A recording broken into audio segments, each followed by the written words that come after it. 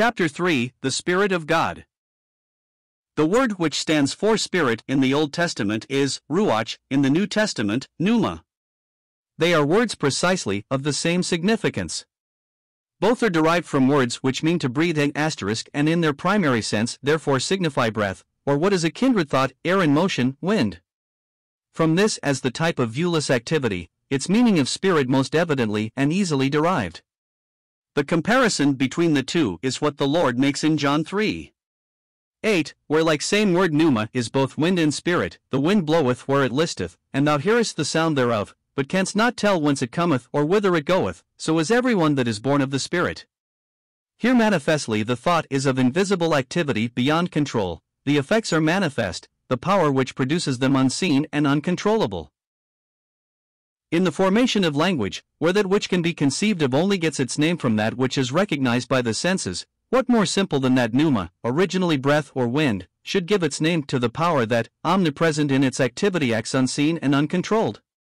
Hence God is Spirit, the third person of the Trinity, whom Scripture represents as the immediate mover, both in creation and in new creation, is preeminently the Spirit of God. The verb is not used in the Old Testament, except in the hifl, a causative form, and in this form it signifies to smell. How this is really the same as to cause to breathe is plain on a moment's consideration. Pneuma occurs 7 times in the New Testament, in every place to represent the blowing of wind. In the Personal Recollections of Charlotte Elizabeth occurs a well-known and touching illustration of the connection of thought. A poor dumb boy, in whom she was interested, and whom she had been seeking to impress with the fact of the being of God, told her that he had been looking everywhere for God, but could not find him. There was God, no. She took up a pair of bellows, and blew a puff at his hand, which was red with cold on a winter's day. He showed signs of displeasure, told her it made his hands cold, while she, looking at the pipe of the bellows, told him she could see nothing, there was wind, no. He opened his eyes very wide, stared at me, and panted. A deep crimson suffused his whole face, and a soul, or real soul, shone in his strangely altered countenance, while he triumphantly repeated, God like wind! God like wind! To all this, indeed, on behalf of materialism, Mr. Roberts has made sundry objections, the answer to which need not detain us long. He tells us, a substantive derived from a verb draws its meaning from the act expressed by the verb. Ruach is ruach, because it is the thing ruached, so to speak, and not because the act of ruaching is invisible. But that has to do with the primary meaning of words only, and not with the secondary, of which alone we are speaking. Breath is the thing breathed, no doubt, but if I speak of a breath of air, I do not speak of anything breathed. I apply the word breath in a secondary sense, to something which in some way it resembles. This secondary sense has nothing to do with the derivation of the word at all, as a breath of air is not a thing breath forth, but only compared to that which is. John 3:8 shows us, for pneuma, the real ground of comparison between its primary and secondary meanings, an illustration which Mr. Roberts silently passes by, in order that he may be able to speak of this view of the matter as an opinion having no deeper foundation than the ingenuity of those who have given birth to the speculation. Meanwhile, he himself puts forth what is really that the power which gives life was itself in the first instance spirited, breathed forth, from the eternal source of life and light. To this, moreover, we answer by bringing forward the passage which Mr. R. rightly foresees will be against him. God is a spirit. Who breathed forth, then, the Spirit which God is? Was God himself an emanation from something else? Mr. R. anticipates this objection, and tries to provide for it by telling us that spirit comes by association with subsequent manifestation, to stand in its New Testament use as the synonym of the divine nature, but this by association merely, and not by philological derivation. But how, then, is he so sure that there is philological derivation in the former case? This is evidently a second conjecture, to uphold the previous one, and as baseless as the former. For, with so-called Christadelphianism, as is well known, the theory is, that while spirit is a thing spirited forth from God, out of this spirit all things were made. How strange and contradictory to take, then, what is, so to speak, the raw material of all creation, and to confound with that God's very nature, creation and creator being so identified as one. John 4:24. Materialism has thus not shrunk from assailing, along with the Godhead of the Son, the personality of the Holy Ghost. And this is not confined even to the followers of Dr. Thomas. The interpretation of spirit adopted by Ellis and read, borrowed, it would seem, by or from the former, tends directly the same way. Miles Grant, as we have seen, makes it a mere influence. But Dr. Thomas it is who has formulated the doctrine, as before seen. According to him, the Spirit of God is electricity, or, combined with nitrogen and oxygen in the atmosphere, which Job calls the breath of God. According to Mr. Roberts, his follower, it is proved by the shaking of the house on the day of Pentecost, and the energizing of Samson's muscles, when it came on him, to belong as much on the list of material forces as light, heat, or electricity. The doctrine is developed in full in his fifth lecture that God is a material being, surrounded by a kind of electrical atmosphere, so dazzling and consuming in his immediate presence, as to be called light unapproachable, but which, attenuated by degrees, is the material out of which he creates all things, and by which he becomes cognizant of everything, and executes his purpose in the whole domain of the universe. This is the ruach, the principle of life in the nostrils of all flesh, which the foolish animals use all up in the mere process of existence, but which wiser man can use to move tables, read unopened letters, and even, when in a high state of nervous susceptibility, to perceive distant facts and occurrences. When concentrated under the Almighty's will, it becomes Holy Spirit, as distinct from Spirit in its free, spontaneous form, in which way apostles received it, but it is given to none in the present day. In evolving a new man and people, the Spirit has no participation except in the shape of the written word. The present days are barren days, as regards the Spirit's direct operations ***. 12 lectures, pages 110 to 125. All this is but the legitimate fruit of materialistic teaching. It is essential to its self-consistency that the personality of the Spirit of God be denied. Once get rid of him as a person, put him upon the list of material forces, let it be electricity or anything else you please, and plainly you have at once reduced the spirit of man also to something just as unintelligent, and as well suited to the purpose they desire to accomplish. The statement I have given from Mr. Roberts' book may not seem to need reply, nor anything but its simple utterance, to condemn it sufficiently. Nevertheless I shall answer it, for in these days of widespread infidelity, God alone knows in what unlooked-for places the answer may be needed. Nor does the gross folly which marks it all hinder its reception. Man has no wisdom apart from the word of truth, and, once astray from that, the apostolic declaration is fulfilled, professing to be wise, they became fools. How like, too, to what is now occupying us, that which he goes on to say. And changed the glory of the incorruptible God into an image made like to corruptible man. Rom. 22. 23. Scripture disowns this system in all its parts. In Scripture the Spirit of God is a person, divine and intelligent in the things of God. Just as, what man knoweth the things of a man, save the spirit of man which is in him, even so the things of God knoweth no man, but the Spirit of God * 1 Cor 2.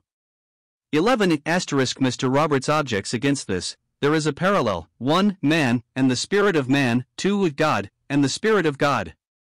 Now, does Mr. Grant mean to contend that the Spirit of man is one person, knowing the things of man another person? Surely not. Yet this is what his view would require if he is right, in maintaining that the Spirit of God is one person, knowing the things of God, another person. Mr. Grant's view requires nothing of the sort. The things of man are just human things, as the things of God are divine things. It is not a question of another person in either case. But if the Spirit of God knows divine things, then he is conscious and intelligent, and so is the spirit of man in human things. And I know not what argues personality more than consciousness and intelligence. Does Mr. Roberts? Of course this infers the personality of the spirit of man, and this is obnoxious to him, but the passage before us does plainly intimate that the essence of personality in man is in his spirit. This is a very important point, which will come up again in its own place. This is as different from Mr. Grant's influence or Mr. Roberts' medium, through which the deity receives impressions, much as the human ear sounds through the atmosphere, but itself as unconscious as the atmosphere of which, indeed, according to Thomas, it forms part as can well be conceived. The Spirit searcheth all things, yea, the deep things of God, ver. 10. Not God searches by the Spirit, as Mr. R. would have it, but the Spirit itself searches and knows. Moreover, again, he who searcheth the hearts, i.e., God, knoweth what is the mind of the Spirit, which, living and active, itself maketh intercession for us according to God. Rom 8. 26, 27. If this is not the announcement of an intelligent person, words cannot convey the idea of one. Yet Mr. Roberts will have it that it is all what he is fond of calling the inevitable fictions of human speech.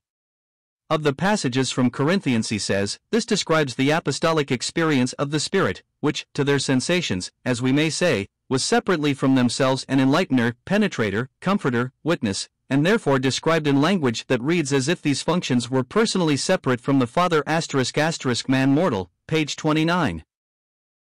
So then it does read as if the Spirit of God were a person. The truth is, after all, too strong for the theory. But then this is merely a description, according to the human sensation. Is it true, then, that to their human sensations the Spirit of God was not only separate from themselves, but from the Father also?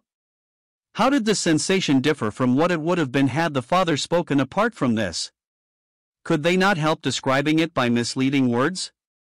Mr. Roberts himself can and does describe it differently. Why not the apostles?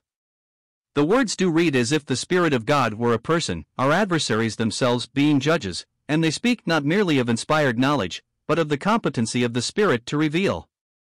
And then is further added, ver. 12, now we have received the Spirit so competent in knowledge that we might know. Their knowledge is distinguished from the Spirit's knowledge, and the doctrine is complete that theirs proceeds from their reception of one, who had it in his own power to impart his to them. The argument that the Spirit of God is in the nostrils, and so a mere principle of life in all living, because Job 27. 3, in the common version, speaks so, I can only say it is worthy of men who, when they choose, can quote Greek and Hebrew abundantly, but who are pleased to ignore, in this case, the fact that one of the commonest renderings of ruach is breath, and that the expression refers to Gen 2. 7, where the word for breath of life is a word which is never applied to the Spirit of God at all.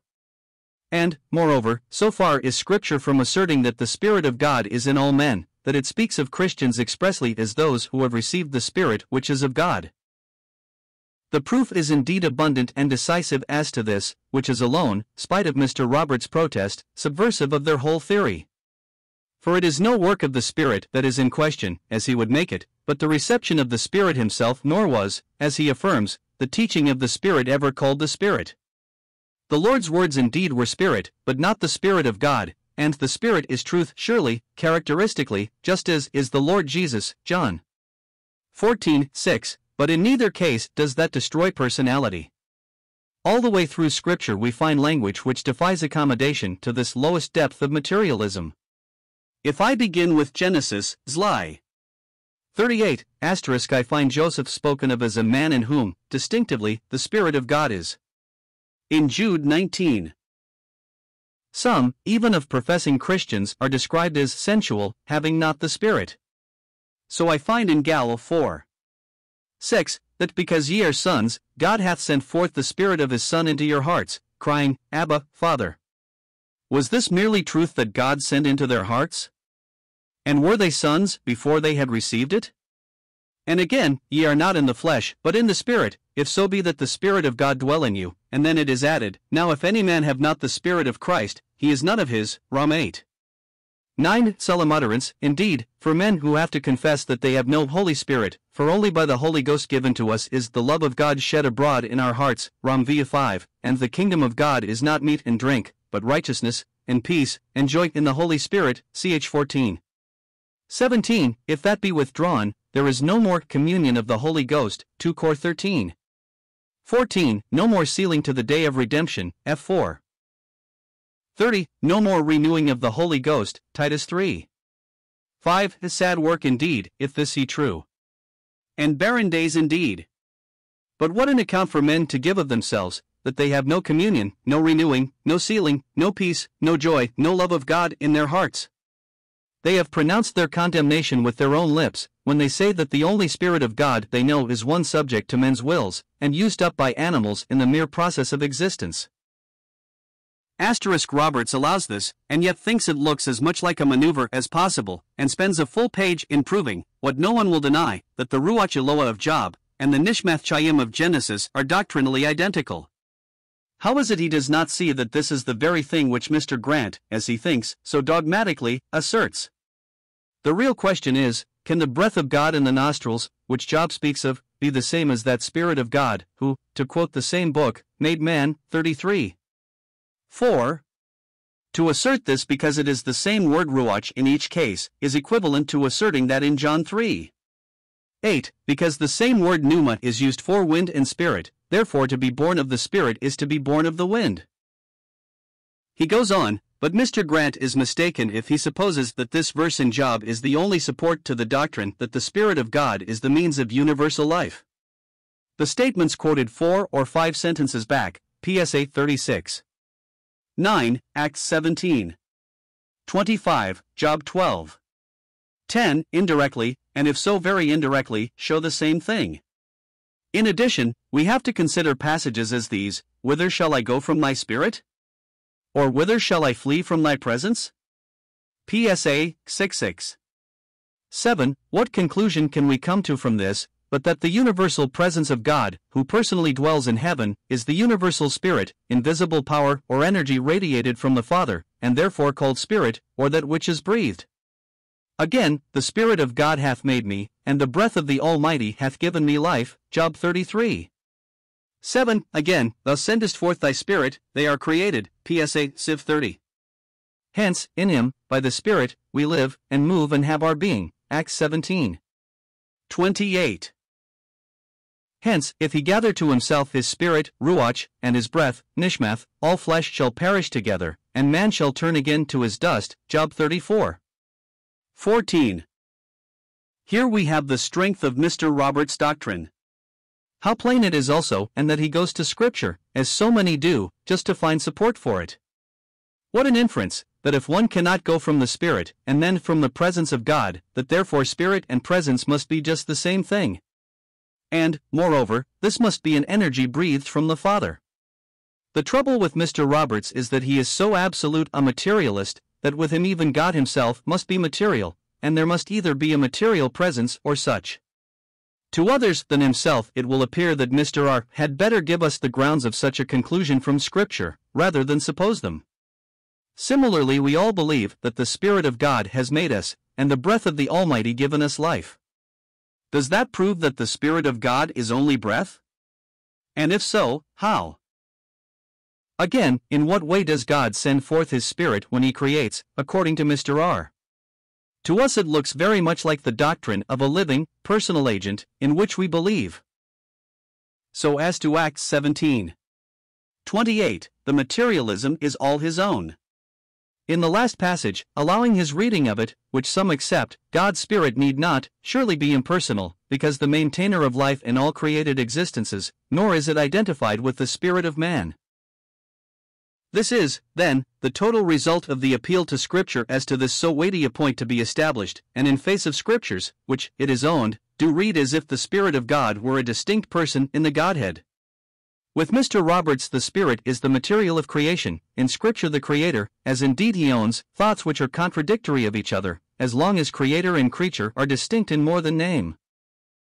Yet Mr. Roberts allows that this, impersonal Spirit was a teacher, more particularly in the apostolic era, when it was bestowed on all who believed the Word, enabling them to work miracles, speak with tongues, understand mysteries, according as the Spirit willed. How strange an impersonality is this, creating, teaching, searching, willing, hearing, knowing, and yet not a person. Of course this language must be understood as mere, strangely contradictory, human speech. Scripture seems to say this. We must believe it to mean something that it never even seems to say.